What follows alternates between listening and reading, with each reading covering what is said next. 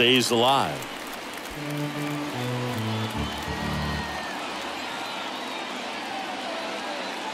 At the belt and fires. Well struck left field. And that one is going to go.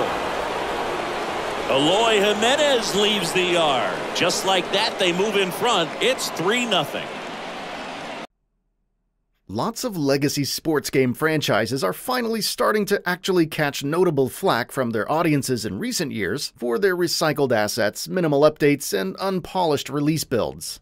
This has thankfully seemed to trigger some serious scrambling by many publishers to shake things up, even those who weren't necessarily resting on their laurels. It seems that MLB The Show might just be one of those franchises. While last year's offering certainly could have used some more meat on the bone, particularly in its franchise mode, it was still a solid offering and a damn fine baseball game. MLB The Show 2022 largely rejects the safe route of only tweaking around the edges. MLB 2022 often feels like a thorough revamp that has resulted in new modes, meaningful additions to existing ones, and small conservative tweaks to general gameplay that make it really feel like a substantial follow-up to last year's game. MLB The Show seems very focused on broadening its player base this time around, with cross-play and cross-save functionality now including Nintendo Switch players.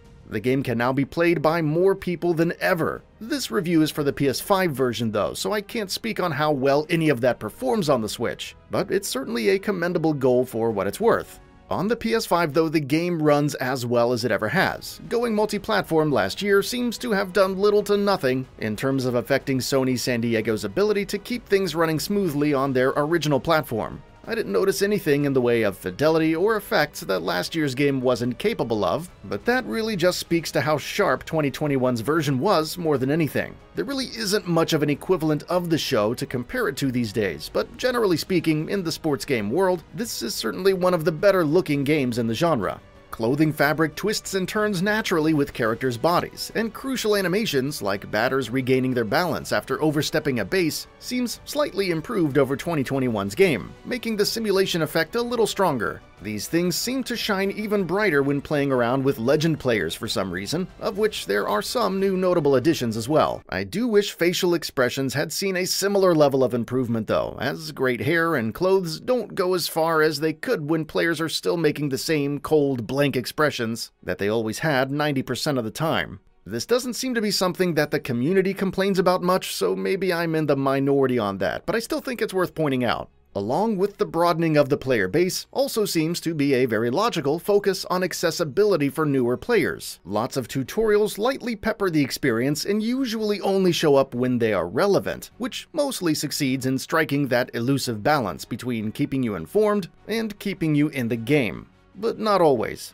You can easily turn them off when you've had enough though, which for me is almost immediately. Transitioning your March to October team to other modes ensures you can keep playing the way you want, even if it doesn't make a whole lot of sense. Improvements to trade logic like valuing top players with higher premiums in trade negotiations, and valuing relief pitchers less than starting ones, along with several other deliberate tweaks like expanding the max contract term to 15 years, and making exclusive negotiations among free agents more sparse, help players manage their teams the way they want, and truly experience that baseball simulation fantasy a lot easier. Some subtle touches to the general gameplay are also welcome, like the ability to lock in your spot on the strike zone with dynamic sensitivity, which gives batters more precision, and perfect throws are now doable for infielders as well as outfielders, giving the pitching side more control over their team in tense moments where every second counts, which in turn results in much more satisfaction when you take somebody out on their way to the home plate. Online co-op is also a new addition to this year's game, but sadly I wasn't able to find anybody online to test it with before launch. Still, the numerous tweaks and adjustments made all over the game's many modes are smart and well calibrated. Along with more detailed difficulty and complexity settings, these changes should result in a smoother on-ramp for new and casual players alike while not sacrificing much, if any, of the depth that veterans enjoy. Road to the Show, which most consider the centerpiece of the game, is also in pretty good shape here, while it can still bog you down in charts, tips, and inconsequential text conversations. For longer than I prefer, the banter of the podcast hosts and commentators that tie the events together outshine that and make this the best version of this mode in my opinion. Although I still think a little more variety in what the commentators say in between events that reacts better to the specifics of what actually transpired could really have elevated this mode closer to its potential. When you find yourself wanting to explore, the game's many modes, exhibition, practice, and the improved stadium creator could easily give you another many hours of entertainment. The latter in particular seems to be beefed up a bit with several new stadium templates for you to start out with and customize to your liking with different props, seating customization, and other elements that make this feel like a more actualized mode than last year's version. Audio has never really been a weak point for this series, but it hasn't really stood out much either.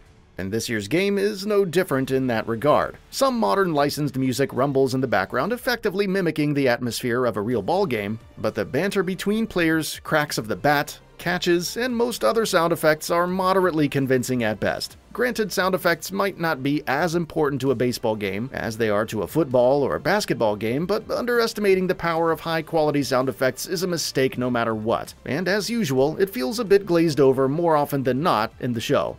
MLB The Show 2022 is arguably the most notable leap the series has taken in recent memory. Perhaps a result of the influx of new blood from going multi-platform last year, it seems like Sony San Diego is really trying to make the most out of this era of the franchise's history where more eyes are on them than ever before. Outside of a few small gripes I do have with the somewhat clunky career mode, a mediocre soundtrack, and awkward character expressions that can subtract from the fantasy at times, this is yet another damn fine baseball game from Sony San Diego that isn't quite a home run but still manages to fly deep enough into left field to put some more points on the board. So, what are your thoughts on this? Go ahead and share them in the comments below. And if you like the video, please subscribe to the channel and enable all notifications by clicking on the bell icon to get updates on new videos. We upload every day and would really appreciate your support.